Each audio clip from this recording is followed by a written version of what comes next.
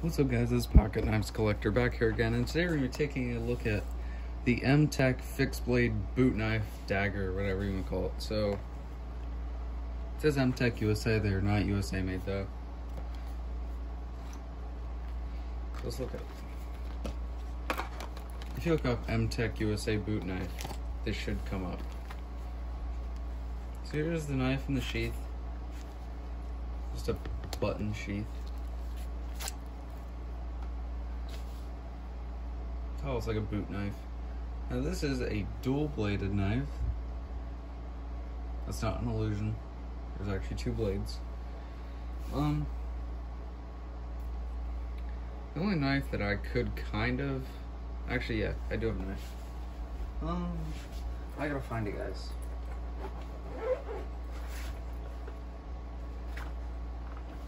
Hold up. Here it is. I could compare it to the Smith & Wesson HRT.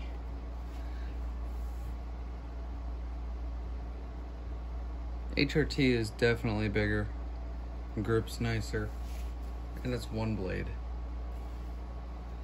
Sheath is a Kydex on this, so I'll do a review of this one then.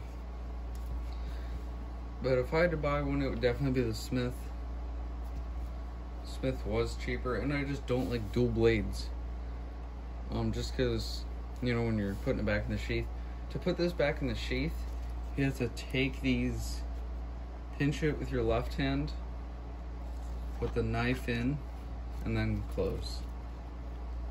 Like I said, it's just a snap sheath.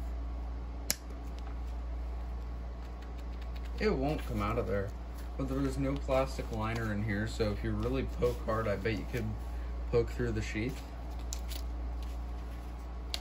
But I wish they would have gave a Kydex sheath. Really, that's it. The grip is way too small. I have pretty good size hands, but still, it's small, okay? I usually like to choke up on a fixed blade anyway. Like here. You can't on that though. So that's just an unboxing and overview of the Mtech USA boot knife. Blade steel is probably crap because it's a China knife. Like I said, there's really not much good stuff about this knife. I just bought it just since I'm a collector. But that is going to be the end of the review. I know it's a very short video. My good, nice videos are about 5 to 8 minutes long on like the bucks and stuff. So yeah, that is going to be the end of the review of this Mtech knife.